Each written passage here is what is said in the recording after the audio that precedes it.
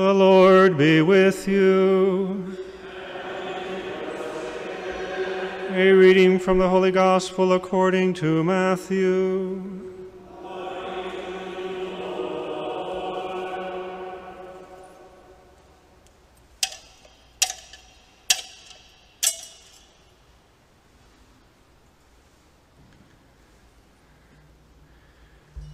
When Jesus was born in Bethlehem of Judea, in the days of King Herod, behold, Magi from the east arrived in Jerusalem, saying, "Where is the newborn King of the Jews?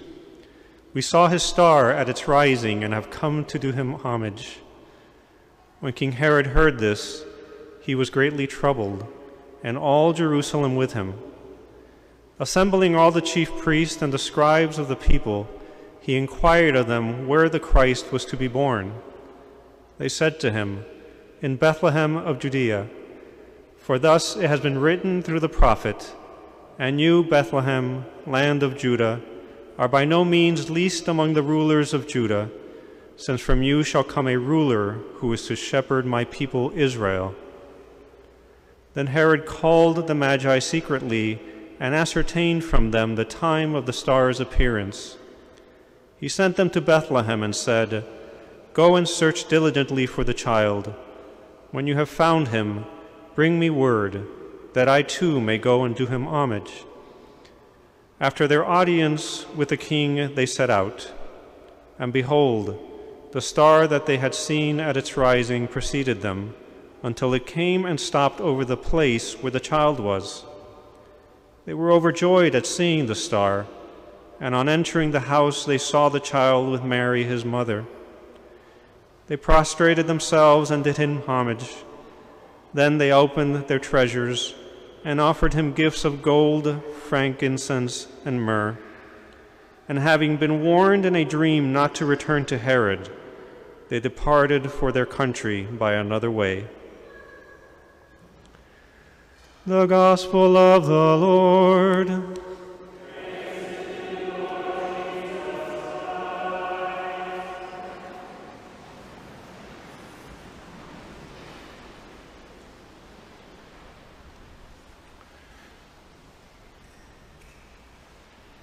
Today, the Church celebrates that moment so beautifully depicted in our nativity scene, and basically every nativity scene in all the world, of the adoration of the Magi. Very often when we see, as we see in our own nativity scene, and certainly I'm sure yours at home, you see those three kings, beautifully dressed with crowns upon their head, with dromedaries, camels, and giving those wonderful gifts. The kings, the Magi, the wise men. Today is the day that those wise men find the child Jesus. We speak to them also as Magi. And Magi comes from a word, magus, which means someone who has an expertise in what we would call today scientific things. The science of the stars. The Magi, the kings, the wise men were followers of stars. And that's the first phrase I want to deal with today. They followed the star. They followed the star because they were men of science. They followed the star because they were looking up into the sky, and they were looking even beyond the sky. But it was science and it was the created world that brought them to find the one who created the stars. That is one of the reasons why our Holy Church, the Catholic Church, is such a great proponent of the sciences. For us as Catholics, it's not faith or science, but for us as Catholics, it's always the both faith and science, because both come from the same source and both lead to the same source. Those of you who know our Catholic history also know that what we know today to be hospitals and universities is a fruit of the Catholic imagination.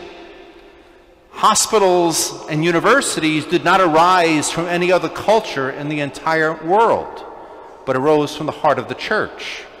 Because Jesus Christ, the giver of all things, has given us the world created in all of its beauty, which comes from God and leads to God. Faith and science cannot be, and in the life of the church have never been, enemies, but companions. That's also in the midst of this COVID situation which we find ourselves now for these 3 years. One of the very first public figures to embrace the vaccines and to encourage the vaccines and to say very clearly in regard to social issues, social justice, that getting the vaccine yourself is an act of love and charity toward others, was our Holy Father Pope Francis. Here in the Archdiocese of Miami, the very first person to receive the vaccine was the Archbishop of Miami, so that he could also be a proponent of faith and science coming together. They followed the stars, they followed the created world, but they also were men of science, knowing that that in itself was not the end, that there was more, that there was more. And following the stars, they found the one who made the stars. As Catholics, we're so privileged to have so many wonderful and beautiful things that help us to find Jesus. At the time of the kings, the time of the Magi, the time of the wise men, they only had the stars. Which brings us to the second point. They entered the house. Because they followed the stars, and the stars only brought them so far. They brought them to Bethlehem of Judea. And in Bethlehem of Judea, they had to go and they had to ask advice. They had to go and find out what's going on that we're not seeing in the stars. And even these wise men who were not Jews, they did not know the scriptures, they did not know the things of God as we know the things of God. They even asked, what do the scriptures say? What does the Bible say about this star that we're following? And they submitted themselves to what the elders of the law had to say. They opened themselves to the more. Science brought them to this point, but faith brought them higher. And then they were able to find a place, a specific place. That place, more or less, that we have in our church, the beautiful nativity scene. They did not stay on the outside looking in. They did not just be satisfied, well, now that we've found the place, now we can go home. No. They entered the house. They went inside. They humbled themselves. They went and they found the one that the stars had pointed out. They humbled themselves. They opened themselves. And they gave of themselves. And they, as the scripture says, they bowed down and they prostrated themselves before him. They weren't looking for a Messiah. They weren't looking for a Savior. They were not looking for God in the flesh. They were following the stars. They were following science. And following science brought them to faith. And because they were truly men of faith, that they knew the desires of their human heart, that they were not afraid of what their heart was vibrating when they came to that place, they gave of everything that they had before that child. They entered the house. Many times we want a full experience of faith. Many times we want to have all kinds of mystical experiences. So we say, I'm going to go to Mass on Sunday. And we go to Mass maybe one Sunday, and we arrive a little bit late, and we don't feel moved to the stars. So we say, well, I'm not going back. And we don't go back. We don't enter the house. We hear all kinds of things about what the teaching of the church says. We listen to Pope Francis. Maybe once in a while we might get a meme on our Twitter, or we see something on Fox or CNN News, and we say, oh, that's nice, but we don't go any further. We leave it all outside. But in order for our hearts to be transformed as the hearts of the Magi, the kings, the wise men, in order for our hearts to be transformed, we have to enter the house. We have to really get down into the life of the church. We have to live the life of the church. We have to be serious about the sacramental life of the church. We have to be serious about the sacrament of baptism for our children, like Emma, who is to be baptized today following this Mass. We have to be serious about our children receiving First Holy Communion. We have to be intentional about our children receiving the sacrament of confirmation when that time comes. And we ourselves, those of you who are in love relationships, you have to be serious about receiving the sacrament of holy matrimony. And when those difficult moments in life come and your physical body is beginning to fail, or you're about to undergo some kind of a serious operation, you need to ask for the sacrament of anointing of the sick.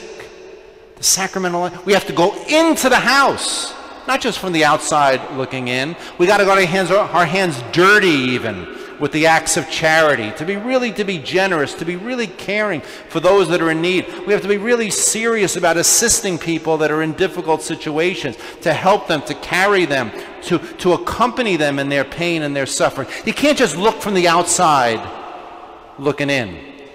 But like the wise men, we have to humble ourselves and enter the house.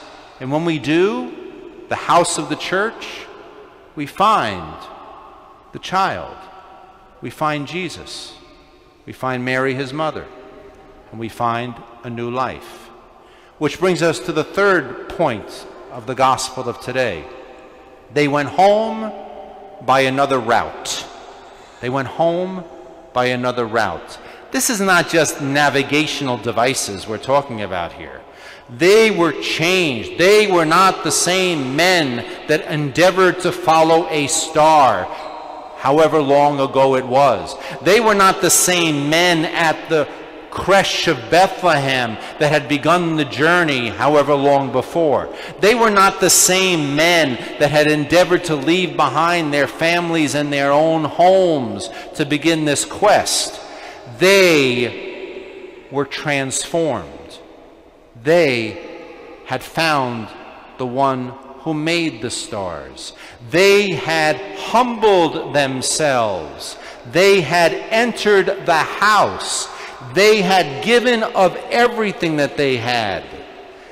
Today we come not only to this beautiful presentation of the Nativity of Bethlehem.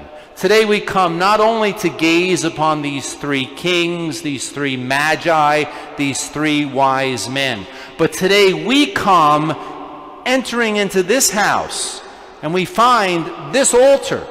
And upon this altar in a few moments will be the child who was on the lap of Mary, the same God in the flesh who those wise men found. The same Jesus is here and now for us today. But in order for us to go home from this house to our houses today by another way, then we have to follow the example of the wise men. We have to recognize that God is the God of science and faith, that our church is a church that embraces the scientific pursuits, that we are people who must humble ourselves constantly and completely by entering into the house of the church and all of that means. Those wise men left to the child those gifts, gold and frankincense and myrrh, valuable things, important things, wonderful things from the created world. But they left them. They left them there.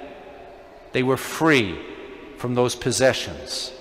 They humbled themselves by having to listen to what other people knew, even more than themselves, about what that star was really pointing out. They had to put their own egoism, they had to put their own pride, they had to put their own scientific knowledge to the side to follow the way of faith. They did go home by another route. They went home by a better way. They went home as better men. They went home as better people. Today, let us do the same. Let us find the one who made the stars. Let us offer him not gold and frankincense and myrrh, but let us offer him our lives. And let us endeavor today to enter more fully into the life of the church so that we can be transformed, so that we can be renewed, so that we may be made whole. Wise men and wise women still seek him.